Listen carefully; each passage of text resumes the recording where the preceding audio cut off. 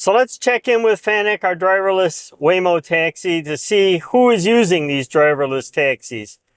So hey Fanik, who do you see as using driverless taxis mostly now? Well, it's definitely a mix, but some patterns stand out.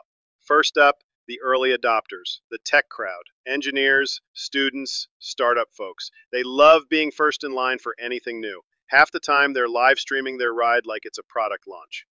So they're treating it like a new gadget. Exactly. It's not just a ride, it's bragging rights. Then you've got the practical riders, people who just need to get from point A to point B. They don't care who or what is driving, as long as it's safe and on time.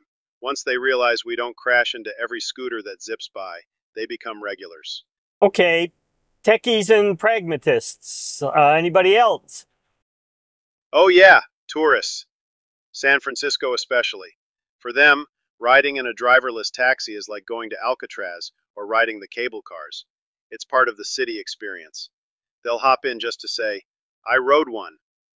And anybody hesitant to get in? Mostly older generations. Folks who grew up believing a car isn't a car, unless someone's gripping the wheel.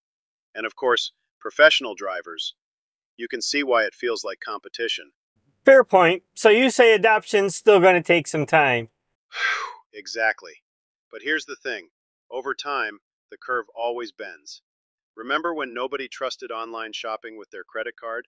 Now it's Amazon Prime all day. Same thing here. The more people ride, the less weird it feels. And pretty soon, it's just normal transportation. Okay, Fanik, good input. Thanks for checking in with us. We'll be back in touch.